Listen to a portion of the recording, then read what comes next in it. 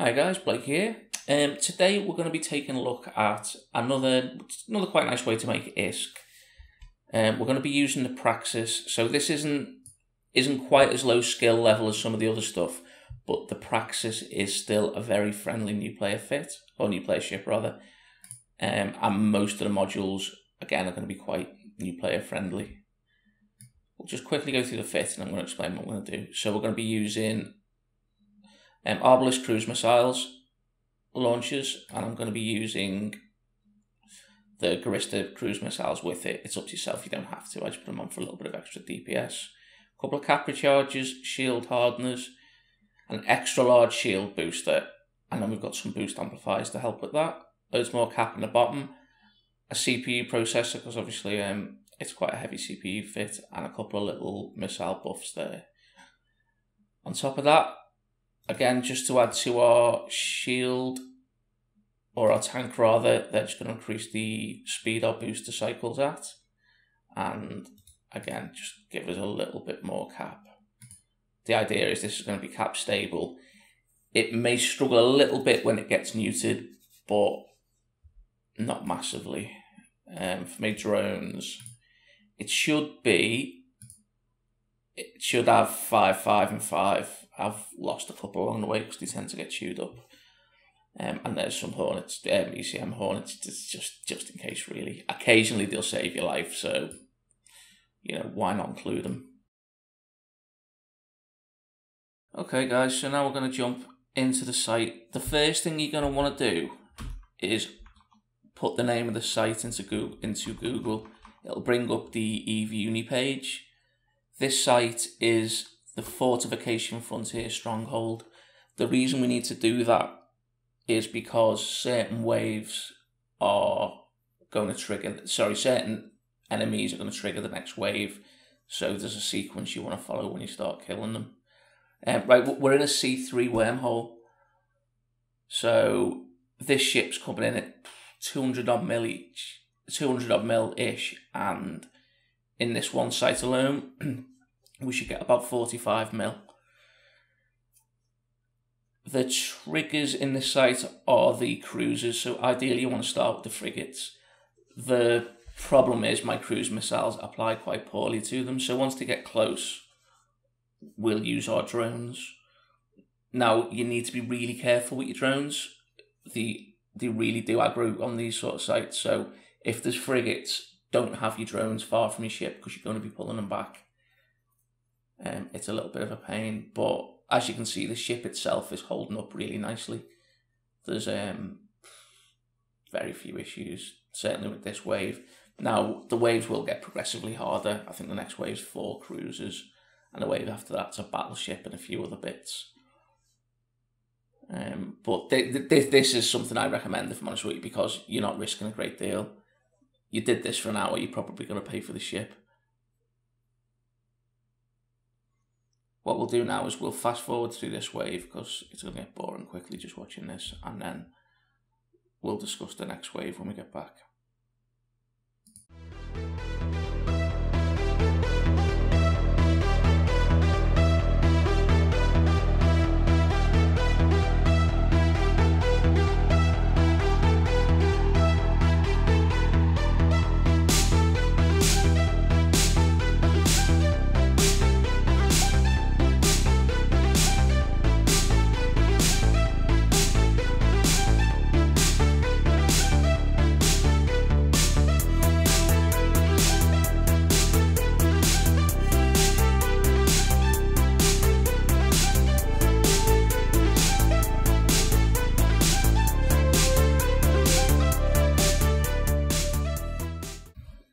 Okay, now we're back onto wave 2. There's 4 cruisers this time, so we're going to take a little bit more damage. You see, the first thing we do is just pull our drones back. It's not actually, well, it's still good practice because all the ships will aggro straight to you. Again, though, with the cruisers, it's not as bad. They don't seem to aggro to the drones as hard. So once you're ready, you can throw them back out again. From a tank point of view, again, the ship's not struggling at all, and we do apply slightly better to the cruisers than we ever did on the frigates. Once you get to the battleships, it actually applies really clean, and you start seeing you kill a battleship roughly the same time you kill a cruiser. The reason this is working, we're in a black hole in a C3. So what that's doing is, first of all, it's giving us a 29% bonus to our missile velocity, or just basically range, but it gives us 58% missile explosion velocity. So basically the missiles are hitting a lot better than they would have in a standard. Now this can run a standard C3, but it's very, very slow going. We also get a 58% bonus to speed, which is nice because the praxis is stupid slow. But we're just sat next to our MTU, so it doesn't really matter in this case. There is a negative, which is minus 29% to stasis web strength. Doesn't affect us. Plus 29% to inertia, and last you get 58% bonus to your targeting range. So this can be exploited for other sites as well, because we're using cruise missiles. They've got a really, really nice range. So once we get that targeting range bonus, you can sit at, I believe it's certainly in excess of 100k, and just rain missiles down on them. It's nice for some of the sites, particularly the C4s, where they try and scram and hold you. Right, so what we'll do now, we'll just fast forward again, and we'll get to the last wave and show you how it does there.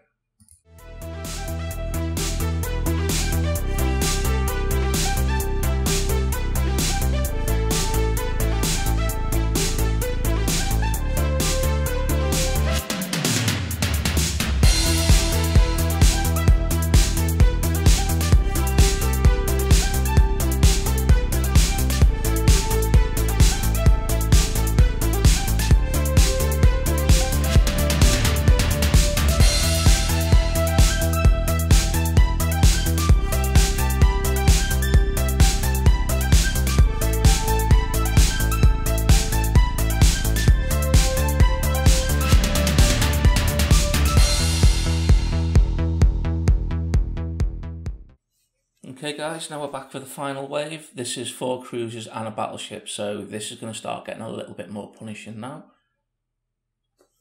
All we're going to do, we're going to prioritise the battleship over everything else, get that DPS off the board, and then the rest will just be the same as you've seen before. So shield boosters on. Obviously we're getting muted as well, so you do need to keep an eye on your cap. The ship cap regens really, well, quite quickly. So if you can get away with pulsing your shield booster occasionally, then that's going to make a difference. Now, I'm giving thoughts to overheating. You can overheat hardness for quite a long time, and it does make a difference. In the end, I've decided it's not necessary here, but it's definitely an option if you're struggling. You can see we've been on that battleship for quite a short time, and we're already taking it down. I know there are ships that can run this better, but you have to keep in mind this is 200 mil, and there's no skilling to get into the battleship itself. You don't get racial bonuses for it, it's just roll bonuses. So it's a nice, it's not completely new friendly, but certainly newish player friendly. You know, you just focus on the cruise missiles and a few other bits. You could probably step down some of the modules to T1 if you needed to. I don't know how far you could scale it back. But looking at this, you know, we've certainly got a nice margin of error there. So, you know, you could probably make it even cheaper again. The reason I like it cheap is, obviously, you're in wormhole space, so you are going to lose it at some point. You should be descanning a lot, way more than I am. But, again, it's a 200 mil ship, so I don't want to say it's disposable, but it certainly doesn't hurt. It doesn't hurt that badly, particularly when you think how quickly you can make this money.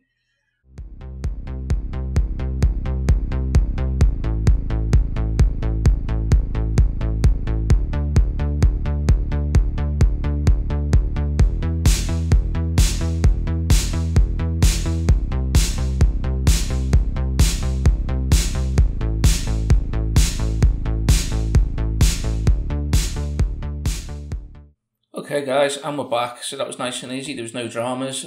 I forgot to time it, and it's hard to tell on the recording because of fast forward and stuff, but my guess is it took about 15 minutes, maybe 20 on the absolute outside, so I'm more than happy with that. The round total at the end, so it's 41.1 million.